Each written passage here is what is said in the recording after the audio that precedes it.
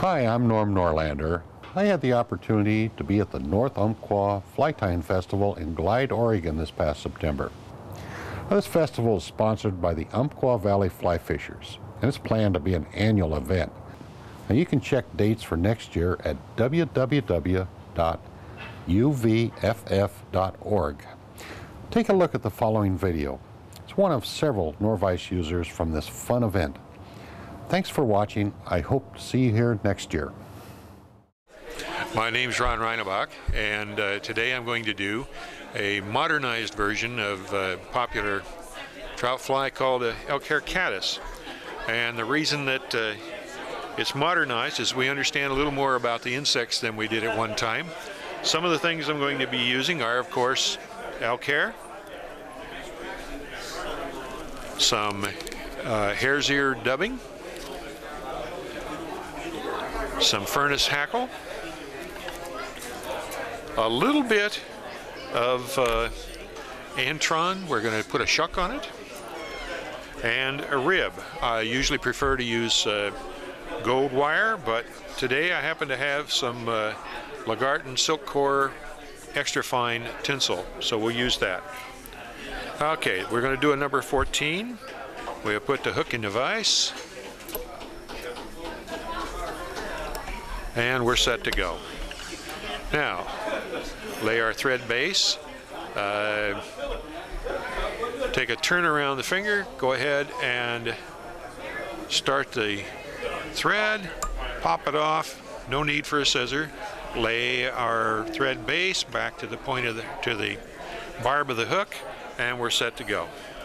Alright, first thing I'm going to do is put a little bit of that antron on for a shuck. The reason for that is that we understand now that when caddises come up and emerge, boom, they're off the water immediately if everything goes the way it should be.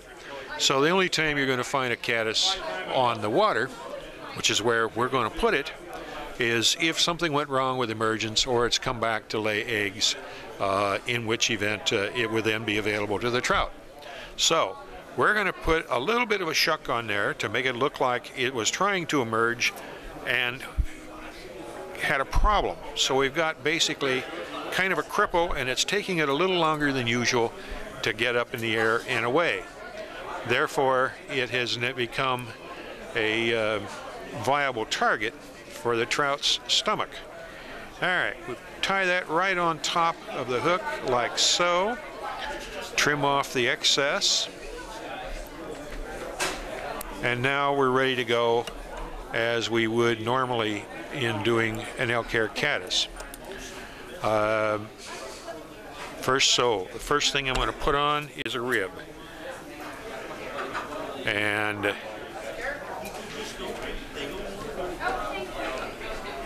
we're going to put that rascal on there just like so. Okay, I want it just a little bit forward of the tie-in point for that shuck. Now, I'm going to get that back here out of the way on the material holder. Do a little dubbing. I love doing this. This is so much easier than trying to put the dubbing on thread the other way, because all I have to do is spin this rascal and it's there. Okay, that should just about be enough. Now we just bring this back, roll her right on there, and I'm going to take one turn behind the rib like so. Put the rib back in the material holder and go ahead and dub my body. Bingo, it's done. Just that easy. Okay, now, most of the time, folks will tell you, the recipes will tell you to tie your hackle in back here and wrap it forward. I don't do that, and there's a very simple reason for it. I want twofold. One, I want it to be durable. The second, I don't want to spend a lot of time fooling around with it. So what I'm going to do instead is I'm going to tie it in up here at the head and wrap back, and you'll see why in a moment. So tie that in, just like that. Get my thread out of the way, wrap my hackle back. And the beauty of this is that many times with a stationary vise, you're trying to wrap your hackle, you can't see it on the offside. Depending upon the quality of the hackle, the stem twists on you, and now it doesn't go on to look the way you want. With this, you just grab it, hold it up close. It doesn't really have an option. It has to go on the way you want. And then go ahead, spiral it back. And I don't know, maybe that's 6 or 7 turns, something on that order. Catch it with the rib.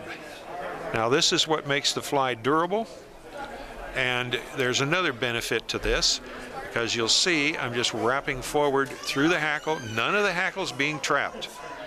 Now, if you do it the way most patterns say to do it, you wrap your hackle forward and then you counter wrap with your rib. You're going to tie hackle fibers down. You cannot avoid it. And when you finish tying the fly, then you have to fool around going back and picking those out. That takes time. And whether you're tying for production or you're tying for your own use, that's time that you could be using doing another fly rather than fooling around with this one unnecessarily. Okay, now we've got the hackle on, and all we need to do is put some elk hair on there, and I've already put some in the stacker, about the right amount. Okay, now I got one that's too long. I'm gonna get that rascal out of there, maybe. Okay, there we go. Now, hold this up here for size. I want it to be slightly beyond the hook bend, and it's sizing up that way. So now I can grab it with my materials hand, set it on here, come back, catch that, do a pinch wrap or a soft loop, however you wish to describe it. Take about 4 or 5 nice tight turns right on top of each other. Raise these ends up. Go ahead and make a little bit of a tapered head, like so. Do my whip finish. Now, you'll see a lot of folks doing a whip finish. They get to this point and they go sticking some kind of a tool in that loop. That's one more tool you have to reach out, grab, use, put away, find the next time. That's nonsense. Just keep your forefinger in there, pull gently on it, let it slide off. There it is. You've got 2 blades.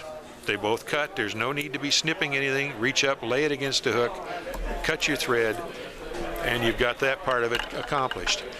Now, the reason that you use the hair as long as it is you see how easily I'm separating what I want to cut off from what I want to keep. If I've cut this short, then you have to spend time sorting it out. Again, time wasted. You could be doing something better with it. Oh, now you want to snip with your scissor. Hold it in here at the same angle as the hook eye. Come right up here, lay it against the hook eye, reach up, and you want steady hands, which you may or may not have depending on your age. Anyway, bingo, there you are. Now, one final little detail. Come back here, reach in with just enough scissor opening to get the stem of that, snip that off so you don't cut a bunch of other stuff off. Get rid of that. Now, if you want that to be most effective, you probably want it to be down in the water a little more so that shuck can show.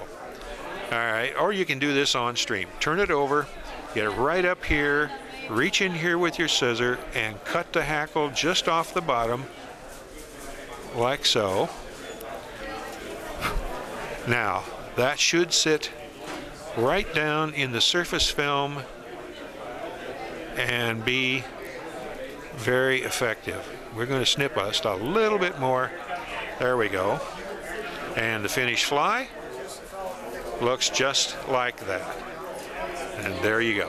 We got it? Okay. And we're there. All right, very good.